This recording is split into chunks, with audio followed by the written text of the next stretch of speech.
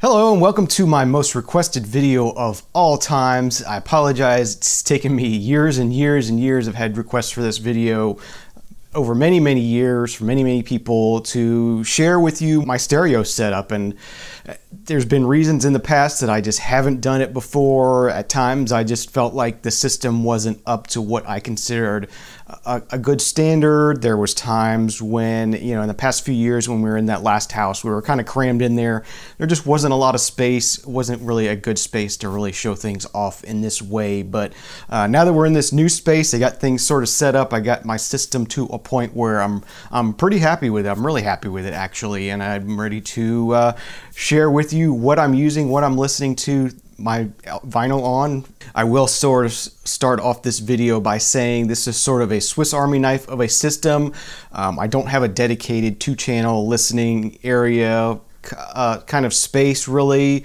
I do have a turntable hooked to my PC in my office, but beyond that, this is where I really do my main amount of listening is here in the living room.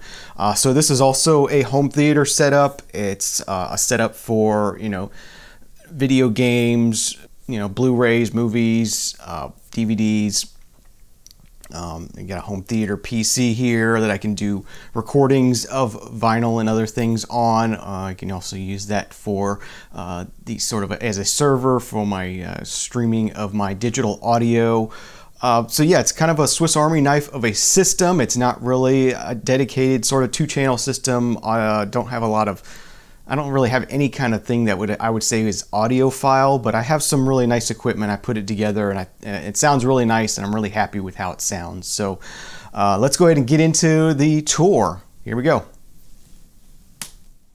Okay, so we'll start off talking about the power side of things, since that's sort of the basis of all this audio equipment that we use.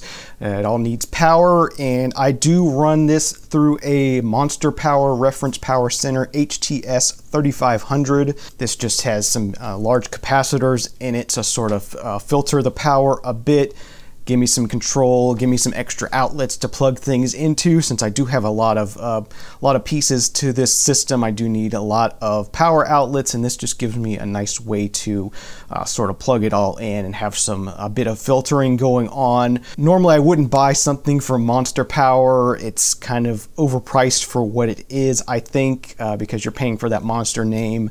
But I did find this at Goodwill one day, many years ago now, for $15. So yeah, that was a great deal, and I'm glad I picked it up. So yeah, everything runs through this this power center. It does, as I said, it provides some filtering and some surge suppression and that type of stuff. It's pretty nicely built inside. I have taken the lid off and looked inside, and it's a pretty nice piece of equipment. I would recommend this to someone if it was sort of in their budget. It's a good sort of power center. One of my customers that I do some home theater type tech support for uses a power center very similar to this, and yeah, it's been good for them as well. So yeah, that's where everything runs through. That's sort of the power side of things. Get some nice clean power from that. So that is the Monster Power Center. Okay, so the next thing I will talk about here is sort of the heart of everything, of course, the home theater receiver. This is the Pioneer Elite SC81 receiver. It dates to about 2014 is the model year on this one. I've had this on my wish list since about 2014. I was looking at upgrading receivers back then. Just sort of found this one that I thought would fit my needs. Of course, at the time, it was about $1,000. Definitely out of my price range at the time. But, I just sort of had save search on this one on eBay for a long time. Years and years of these coming and going. The price slowly coming down. And then about a year and a half ago now, one showed up on eBay for a little over $100. And I was like, that's quite a bit lower than what I had found in the past on the prices on this. This still seems to sell in the $300 range. So right down around $100 was a great deal. So I jumped on that buy it now on eBay and picked it up, as I said, about a year and a half ago now. It did manage to get some damage in shipping, unfortunately. You see there's a crack on the faceplate here, but otherwise the The receiver works great. It's been awesome. This is my first Elite receiver from Pioneer. I've had several Pioneer receivers in the past. I'm a big Pioneer fan. I'm very, very happy with this. It's, it does 7.1. It's HDMI 1.4a. Has a lot of inputs. Definitely has a lot of power. I did have a VSX 1080 was my previous receiver. That was from around 2010. And I bought that one new at Best Buy, and I was happy with it. It had sort of a limited amount of power to drive the speakers I'm using. They do tend to be kind of power hungry, and it was really struggling to keep up, I found. And this Elite receiver definitely has quite a bit more power than my previous receiver, even though on paper, it only has about 10 more watts per channel, but it's got a lot. It's got a lot more grunt to it, I guess, is the best way to explain it.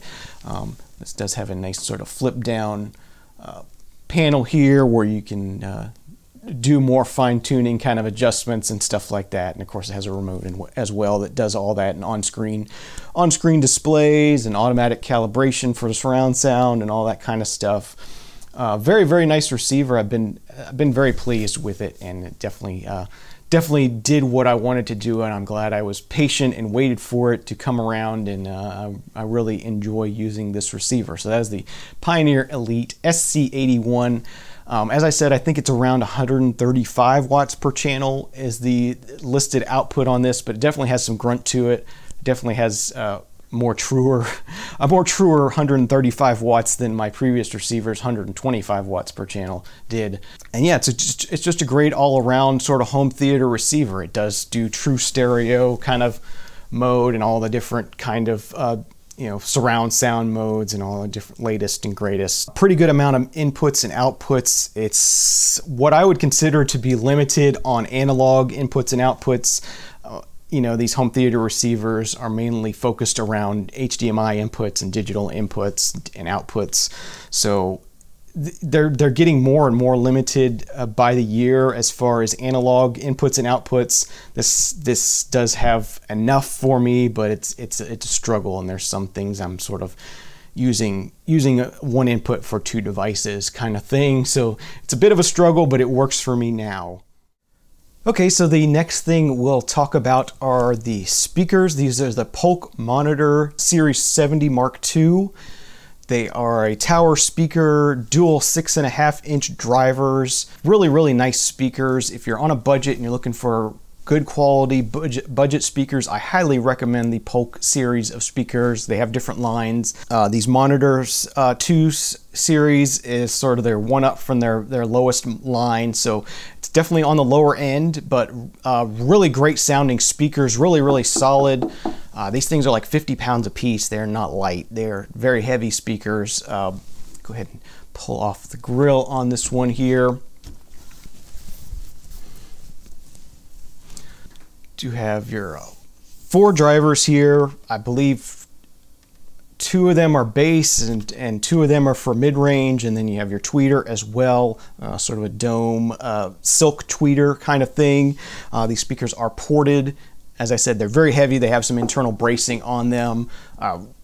Yeah, for the price, you can't go wrong with these, I would say. They sound incredible.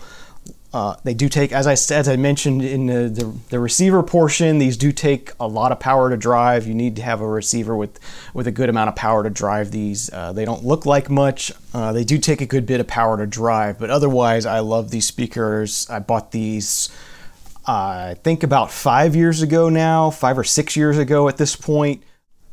Okay, moving on, we next have my turntable. This is the Pro-Ject RPM 1.3 turntable.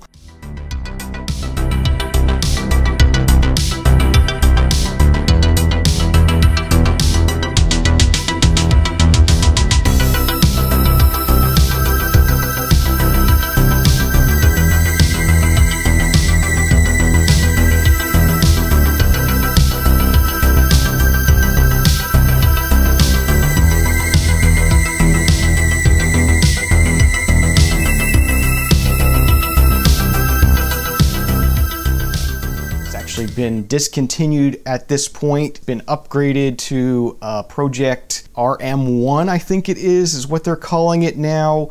They've moved to a carbon fiber tone arm. It has a ceramic bearing. It has a magnetic anti-skating. It's definitely been upgraded from what this is, but this is working well for me now. I have done some upgrades to it. I'm really happy with how it works.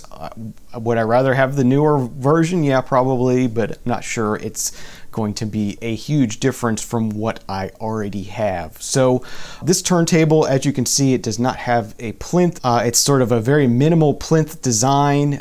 It does not have a dust cover. I do normally keep a felt turntable mat on top of this cork mat to keep the dust off of here. It's not too big of a deal. You just got to dust it off every now and then. I know people freak out about not having a dust cover. It's just not really that big of a deal. It doesn't seem to be an issue for me anyway. I'm pretty happy with using this as it is without any kind of cover. Don't really have a big problem with dust. So I have, as I said, I have done some upgrades to this table. First off here, the cork mat is an upgrade. This turntable comes with a felt mat as stock. The newer ones come with a PVC laminated mat, which is pretty nice. So that's a nice thing that they have done. I have added this record clamp here. It's just a copy of a well-known record clamp, and it's less money to buy this, and it works just the same. Does a really nice job of clamping things down. I have also upgraded to the sort of, I guess you could call it the stiffer belt. This comes with a black belt as stock. It's a little bit more stretchy. This belt seems to do a better job of holding speed and getting up to speed, and it's just a stiffer, more rigid belt, and it seems to do things well in that respect. Next up, we have a Pro-Ject Speedbox S. This is mainly just to be able to easily switch between 33 and 45. I can go back here to the pulley. It's pretty easily accessible to switch speeds, but it's a lot easier just to push a button, and it's a lot more elegant, I think, of a way to switch speeds. So I like doing it this way. You know, these speed boxes aren't too expensive. The power supply that comes with this turntable already has some speed control built into it, so I really didn't notice any difference between using the stock power supply and this power supply as far as the speed stability or the accuracy of the speed. It's pretty accurate. I've done the test with the app where you put your phone on the turntable and let it spin around, and it tests the speed and accuracy, and it seems to do pretty well with either power supply. So this is just more of a convenience thing for me to have to easily. It also gives me, you know, power on and off here on the front instead of reaching back here. There's a switch is on the motor back there. It's a little bit difficult. Sometimes if you fumble around too much, you knock the belt off when you're trying to turn the turntable on and stuff. So it's a lot easier to do it this way through the Pro-Ject Speedbox, and it's a little more elegant as well. So moving on to the turntable side of things, of course, as you see, we have the Nagaoka MP110 cartridge on here. If you're familiar with Ian's channel over at Hi-Fi News channel, Ian over there in Singapore does a lot of great audio reviews and a lot of great budget cartridge reviews, and so far this is the best you can do in a budget cartridge is the Nagaoka MP110, and I think I'm on my third stylus on this cartridge. I've had it for probably 3+ years now. Really been enjoying the cartridge. It is an amazing cartridge for the price, and you can get these on eBay for really inexpensively. If you're shopping for an MP110, I recommend using eBay. It's going to be under $100 for the cartridge, and the replacement stylus are around $50, which is incredible. I was running the Ortofon 2M Blue or 2M Red before, and the cartridge was like $100, and stylus replacement was like $80, and it's like, why is it only $20 less for just a stylus? And that just rubbed me the wrong way. So I love that I can get a new stylus for this for $50. That's incredible. Under $50, really. It's usually around between $45 and $48, depending on how the exchange rate is going. You do have to wait for it to ship out of Japan. but that's not too big of a deal. They're pretty fast in doing that. I do have the turntable plinth sitting on some sorbothane feet, so that helps with vibration reduction, as well as it's sitting on these travertine tiles. Just a really heavy natural stone tile that's cut, and it's nice and flat, and it's heavy, and it avoids having resonance. If you set this turntable on a wooden piece of furniture directly, you're going to get some resonance, and it's not going to be the best thing you can do for it. So I do recommend getting some sort of heavy sort of natural stone tile or marble or something like that. If you have a cut out from a sink, from a countertop, from out of marble, and you want to use that, that would be a great thing to use. There's a lot of things you can do to sort of have a really heavy, dense, anti-resonance kind of stable platform for your turntable to sit on, and then the sorbothane feet actually sort of help keep vibrations from getting into the turntable, or vibrations from the turntable getting into other things. Kind of gives it a way to isolate that. So that's another nice upgrade I've done to this turntable. The motor itself is actually, since the motor is separate from the plinth on this turntable, the motor is sitting on sorbothane pads as well. Okay, so this part's going to be a little bit tricky to show you, but I'm going to roll in some B-roll footage in here to sort of help smooth things out. But as you see here, I have connected the Schiit Money turntable phono preamp. Definitely another recommendation from Ian over at Highvine News. This is an amazing phono preamp for the price. Again, a giant killer of a preamp. It does do moving magnet as well as moving coil. I think from what I've heard, I've never tried it with a moving coil cartridge, but it's not a great preamp for a moving coil. But for a moving magnet cartridge, this is an incredible preamp. You see it does have some nice load settings and gain settings and stuff, so that's really nice.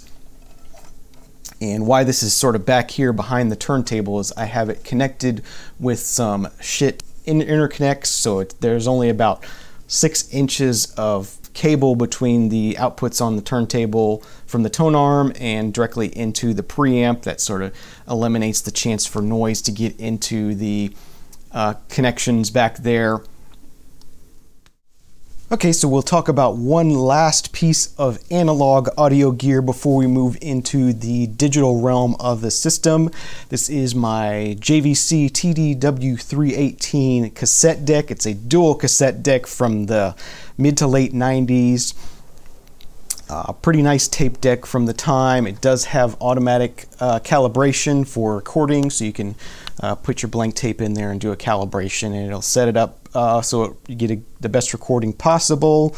I have been watching Cassette Comeback Channel recently, and I always want to love cassettes, and then they always end up disappointing me, and I love what he's doing, trying to share his passion about the cassette format. And it's an imperfect format. Every format is, but it's an interesting format, and it's kind of the format I grew up on when I was growing up. We did cassettes, and we made cassettes for each other, and this is before you could burn CDs, and this was back when CDs were very expensive.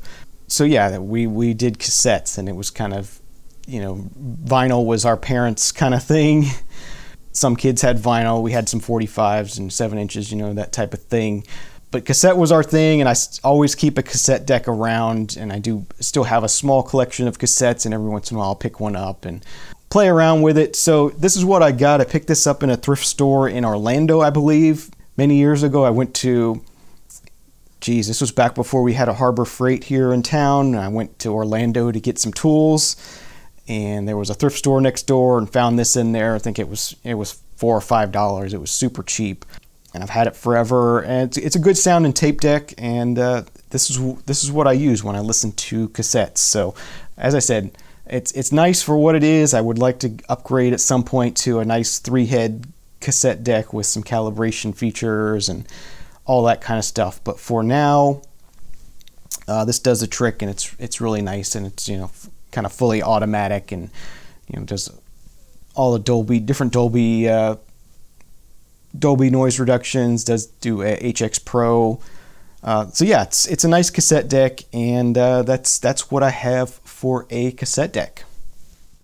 Okay, next we're going to move on to this next sort of section here, and I'll talk about all three of these devices. And first thing we have down here on the very, very bottom is the Sony video cassette recorder, DVD recorder, RDR VX560. As it says, it's a VHS and DVD recorder, so you can transfer VHS to DVD, or back, I guess, if you want to do that for some reason. It's a really nice unit. It does have HDMI out, so you can actually watch a VHS tape on HDMI, which is a very, very nice feature. This does have this thing that folds down. You can do DV in, USB. You can play some you can play some AVI files and photos and stuff like that on there. You got your analog inputs on the front. A really, really nice unit. This was also a Goodwill find. I don't remember. I think it was around, it was somewhere between $10 and $20, I think.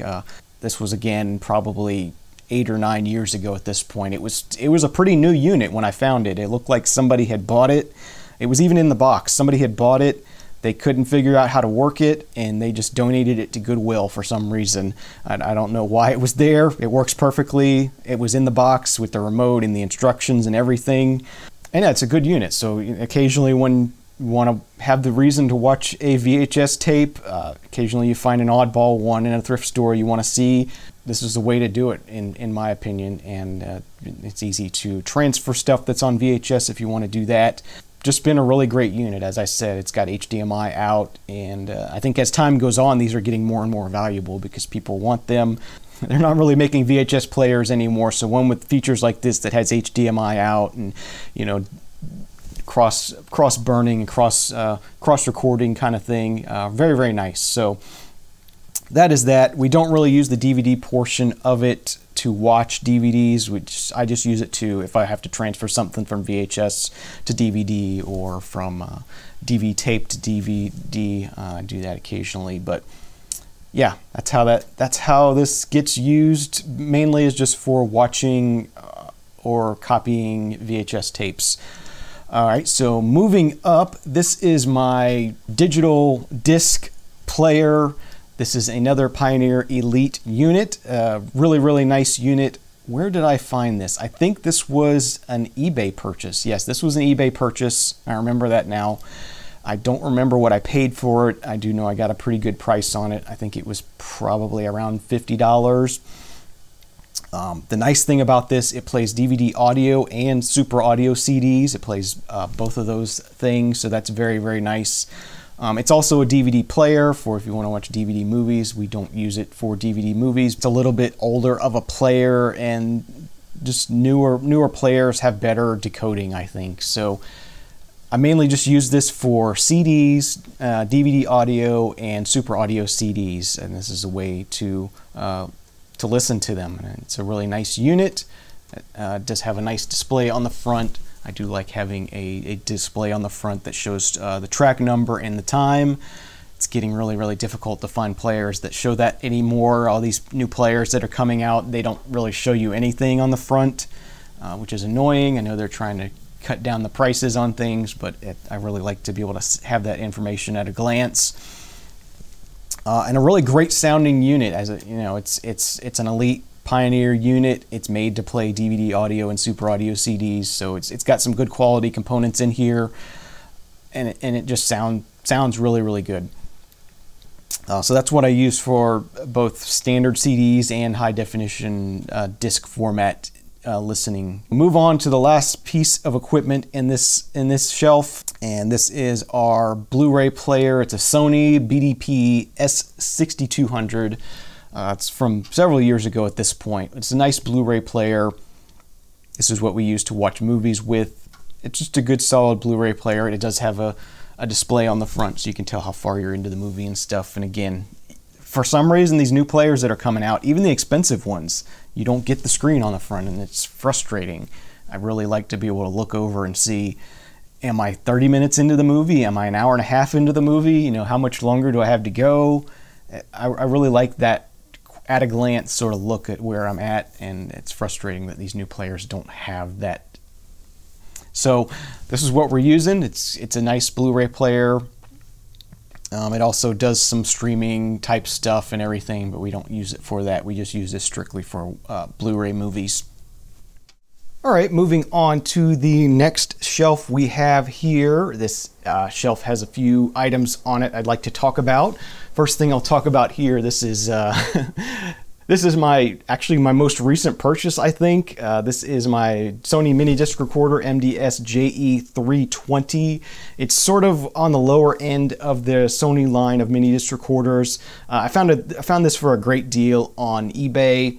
It was around $10. I paid hardly anything for it. I used some eBay bucks I had to pay for most of it. I just sort of got into this mostly thanks to Matt. He sort of got me into mini disc a bit when he was getting into it. I just been playing around with this. It's fun to play around with. At the time when the mini disc was out, it was not real popular here in the US, and it was very expensive, and at the time I just didn't have the money to really get into mini disc. And it's a neat format, and I've been enjoying just sort of playing around with it and experiencing it, and being able to do the mini disc thing, and it's been fun. So yeah, this was just a toy.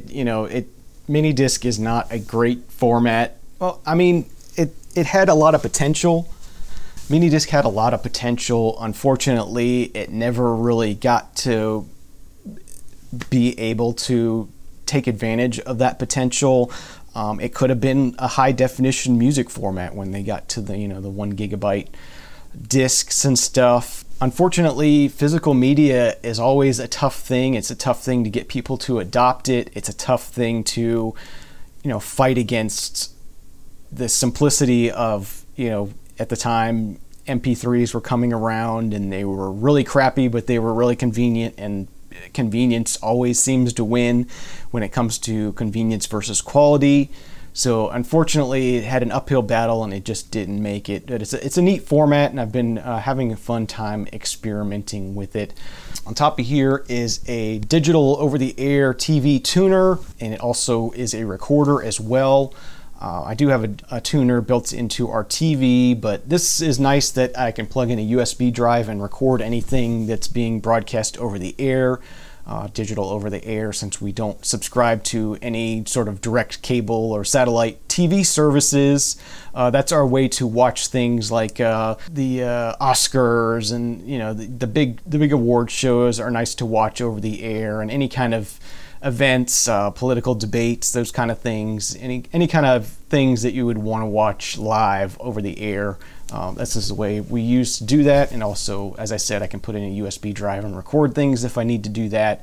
It's just a nice way to do that. And then the last device here is our Apple TV. I believe this is the 4th gen Apple TV. I'm not sure about the generations. It's not the newest one, but it's the one before that.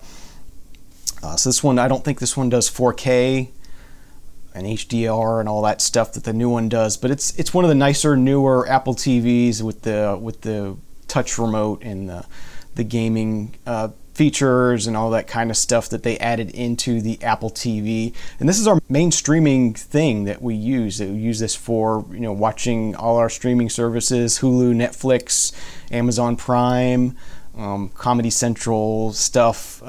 Watch The Daily Show through that. I also use this for streaming music from my music server, so I think we'll talk about that next and how I do things in the digital realm as far as my digital music collection.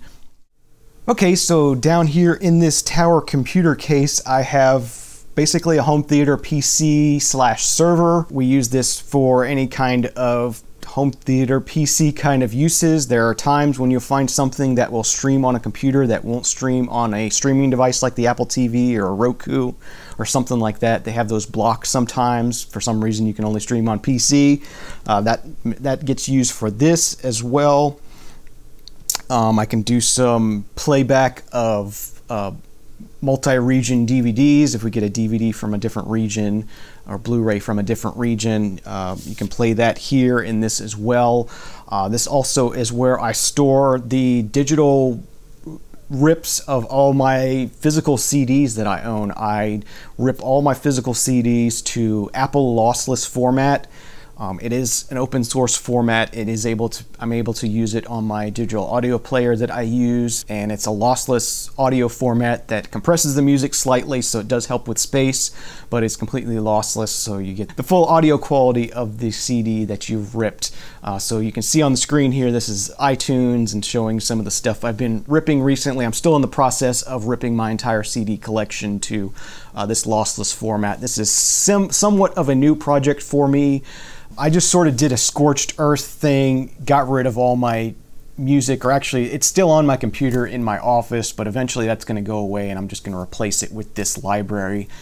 At that point, because I have stuff I've gotten way back in the days from Napster and all the stuff that came before that even, I've got, you know, who knows what quality any of it is in. I just want everything to be high quality, and I want to own everything I have as well. So this is my way of doing that, just sort of scorched earth, starting over, ripping everything to Apple lossless. It's going to be in lossless format. That's the best it can be, and that's how it's going to be done. So that gets stored on the server here as well. It gets other uses from time to time. If you just need to quickly look something up on the internet, that's easy to do. We'll switch over to the Apple TV and I'll show you everything from that end of things. You kind of see, we'll see some of these maybe albums again. Okay, so we're here on the Apple TV screen now, and of course, as I said, we got all the streaming services here.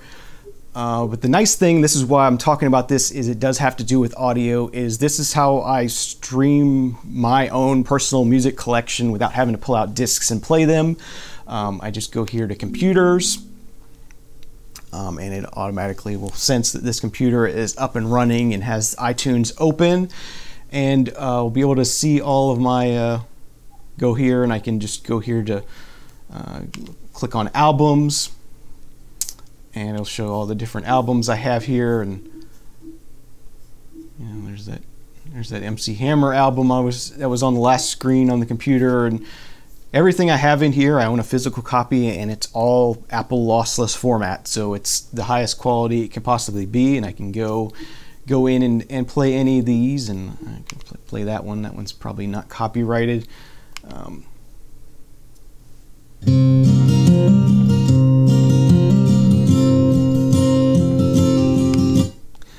So this is what I do for my digital music, and it's a really nice way to have that experience of being able to listen to anything in your collection easily, quickly, and high quality without having to go find the disc, and it's a nice way to do things. So that's pretty much my system. That's going to do it for the tour of my music listening setup, and that's also our home theater and everything else as well. I hope you enjoyed the tour. If you have any questions or comments about any of the gear I talked about in this video, you know what to do. Put it down in the comments down below.